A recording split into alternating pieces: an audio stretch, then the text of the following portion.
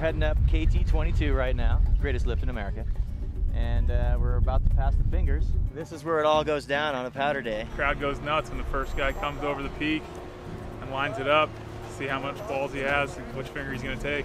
If you want to show off, you want to show everybody how rad you are on a powder day, you got to ski that in front of everybody, because they'll all be watching, all several hundred people down there in the KT line and on the lift.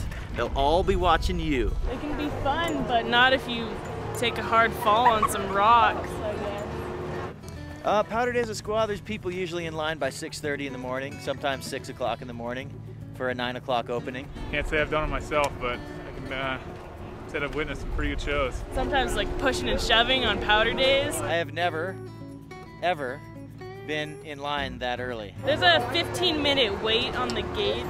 Yeah, you get 2 seconds before the gates open and close. But it's a good system except for the little guys. They sometimes have to jump or have their instructors lift them. Kind of like cattle herding. Yeah.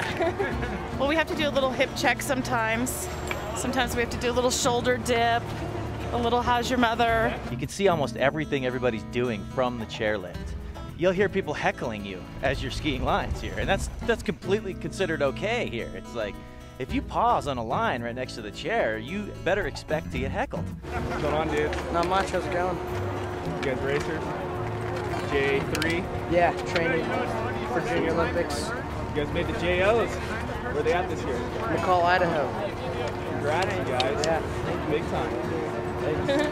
It's about 1,800 vertical feet. It's a fast, high-speed quad. Yeah, this is the original. They got rid of this back in 95 or 96 or something. And there's a lot of terrain that you can ski off of this lift. We're standing underneath one of the alternates. There's several of them here at Squaw. It's on the west side of KT22. They're a great place to ski on a powder day. There's KT22, the mountain right there. You got Chute 75, the west face, Johnny Mosley's run.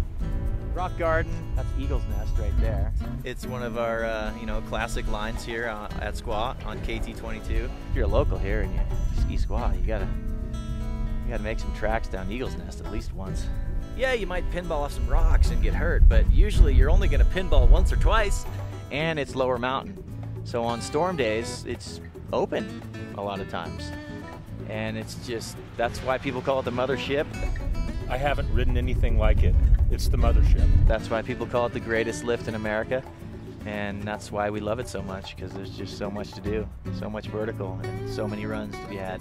Just a hell of a lot of fun to be had on that mountain. Dave's Deli, ask for an egg on it, then you get the $5 lunch, the King Cobra, and the Rad Egg McMuffin. There you have it. And where is this place in relation to KT22? Is it right below it? It's at the bottom of the chair. For the last, several years, it's been all about heli skiing and powder skiing only, which is nice. Everybody wants that. But to really show off a really, good skier, he's got to shred in the hard pack, through all the chop, past all the other skiers at a resort. Jim Shane, the guy that started the Gold Miner's Daughter at the base of Alta. That's who I was named after, Jim Shane. James Shane is my name. Do something that's pushing yourself. Yeah. Testing. Scare. You need to scare. Like have one of those situations, and you make it. Like whether you're biking or even driving.